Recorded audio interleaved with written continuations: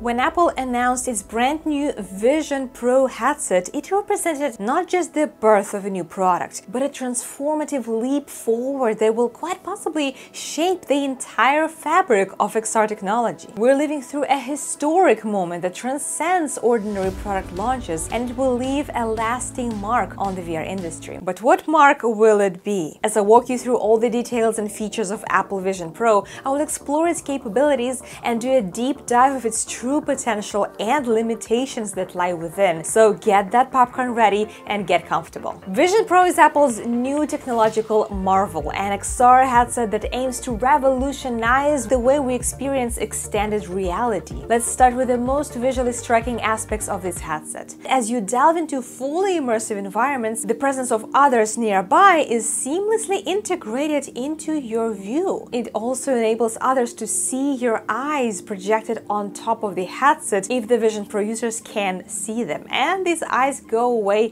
if the user is in a fully immersive VR experience. Never before were you able to see a person's eyes when they were using a VR headset. But it's not like the headset is becoming transparent, nor are there actual cameras that project the person's real face in real time. In something way more advanced than that, the system uses a neural network to create your digital persona, something like a 3D avatar, but a lot more realistic than what we've seen before. It was trained on thousands of people, and this persona mimics your facial expressions and eye movements in real time. That's why it's not your real eyes that are being projected, but your persona's eyes that were scanned earlier. Similarly, you can use the headset to communicate with others using video conferencing apps like Zoom, and they will see your persona and not your cartoony avatar, but your actual face. We are still yet to see how well this persona will replicate facial expressions and eye movements. While trained on a vast data set, there are still variations in how well the system captures individual nuances and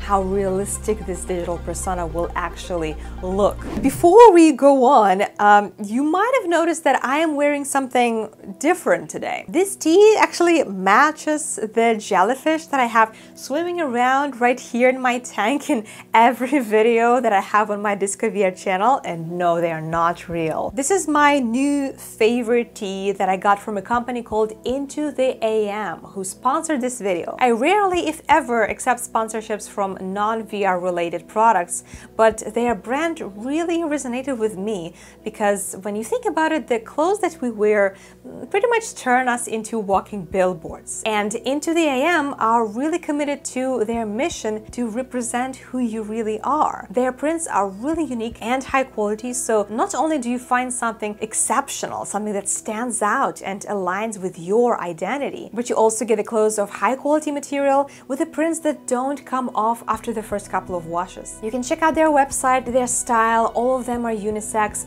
and maybe it's something that will click with you, and you can even use the 10% discount if you use my link below in the description. I want to point out that I do not receive any commission for the sales of these t-shirts. This is just a nice discount that I wanted my viewers to have because I really like this product, and I'm sure that you will too. And now let's go back to Vision Pro. Apple has always been known for its ecosystem approach, and the Apple Vision Pro is no exception. This headset is designed to be in perfect sync with your iPhone, iPad, and Mac, creating a unified and cohesive user experience. Those who have managed to test Vision Pro already applaud the UX and UI design of this headset. It reportedly looks incredible and acts naturally and intuitively, which is what Apple is known for in general with their devices. And having that high-quality user interface finally brought inside VR is a huge deal, because for now, the best in VR UI, something that we saw in the Meta Quest devices, and even that was so much far from perfection. And it seems like Apple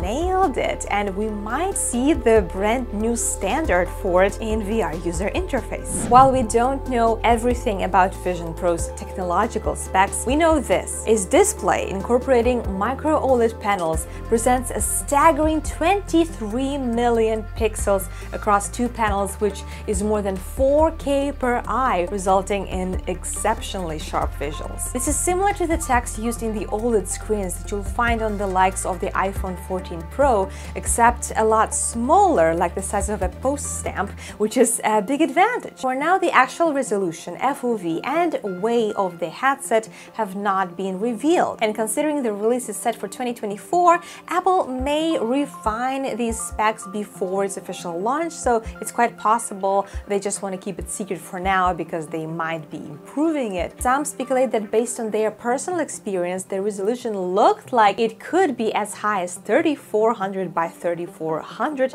with around 35 to 40 ppd, which delves into the ballpark of Pimax headsets. But the difference is FOV, or field of view. Those who tried said it's more compatible to Quest headsets, whose FOV was around 100 degrees and not the crazy ones that Pimax headsets have. But let me tell you about the part that I find most exciting about Apple Vision Pro. Unlike other standalone headsets that rely on Android platform, Apple has developed its own hardware architecture, giving them complete control over their XR experience. I cannot stress enough how big of a deal it is, because it means that Vision Pro won't be held back by the constraints of the Android ecosystem, which are the constraints that we have seen in virtually all other standalone headsets. Android-based headsets like Quest, for example, rely on the ARM-based CPU architecture. It means that they all have the same limitations because they all have the same design principles. But Apple produces their own hardware, including the new microprocessors based on Apple's unique CPU architecture. And that means that it's a completely different beast that will offer us something that we certainly haven't seen in VR before. Under the hood, the Apple Vision Pro harnesses the power of two innovative chips, the R1 and M2. And M2 CPU is the same one as used in Mac computers, which further enhances the capabilities of the Apple Vision Pro. With both a CPU and GPU integrated in the same chip, the headset theoretically possesses the potential to deliver a range of tasks and applications previously exclusive to Mac computers. Can you imagine having a power of a Mac sitting right on your head? I cannot stress enough how big of a game changer for XR is Apple's complete control over both the hardware and the software development. By designing their own solutions instead of relying on external frameworks, they can create seamless connectivity and unlock performance enhancements that were previously unimaginable. So it means this: Vision Pro is not just another VR headset. It's a revolutionary device that will redefine the XR industry. We might be stepping into a new era of XR technology, break free from the constraints of the Android system and allow for never before seen innovation. Moving on, Vision Pro hand tracking and eye tracking are primary control tools, which marks a significant leap forward in XR technology. While these features have been explored in various headsets, none of them truly perfected their implementation. In any headset that I try that supports hand tracking, I would still always prefer controllers for precision. But Apple is known for its commitment to innovation, taking risks. Integrating these new technologies into Vision Pro is very interesting, but of course it also carries inherent risks. Achieving the precise and accurate hand tracking and eye tracking in a wide range of scenarios requires a robust algorithms and hardware capabilities. We'll have to wait and see whether Apple will be successful in delivering this seamless and reliable user experience with eye tracking and hand tracking. And let's talk a little bit more about Vision Pro's entertainment features. When you're watching photos or videos, the room around you will seamlessly dim, allowing you to focus entirely on the media at hand tent, or you can completely transport yourself to a fully immersive 3D environment, and you can watch movies on a large virtual 4K screen. It also has a first-of-its-kind 3D camera that enables you to capture 3D videos and photos in spatial quality. You can also play Apple Arcade games with game controller support, such as PS5 DualSense controller, but no actual immersive VR gaming experiences were shown. So it seems as though Apple Vision Pro focuses on its ability to use the screen rather than immersive VR, although they did show us a sneak peek of their collaboration with Disney to create some unique interactive experiences. There was no mentioning of VR games or VR controllers, even though I don't exclude that they might be added in the future. And there is also a new article featuring Rec Room working on Vision Pro, so that means that it's going to open the door for other VR experiences. That is certainly exciting. So what does this all mean? What's the actual value of this headset, and whom is it for? The Apple Vision Pro marks the advent of a new era in XR headsets, defining an entirely new category that seamlessly integrates with the Apple ecosystem. But while it's an impressive technological feat, it may face challenges in achieving mass market success, obviously because of its price tag. Although they call it the most advanced consumer device ever, the price of $34.99 positions this headset as a high-end, narrow niche offering. The Apple might introduce a more affordable variant, such as Apple Vision Lite, to cater to a wider range of consumers, but the $34.99 was described as a starting price, meaning that there more likely are going to be more expensive versions of this headset rather than cheaper ones, probably based on the storage similar to iPhones. Interestingly, some people may be drawn to the Vision Pro not primarily for its VR capabilities, but rather for its integration with other Apple devices. The allure of using it alongside a Mac editing suite, for example, showcases the headset's potential as a lifestyle accessory. For me, for example, I don't really see a reason to buy it for gaming, and I would love to use it for video editing. I just don't think I'm ready to spend $3,500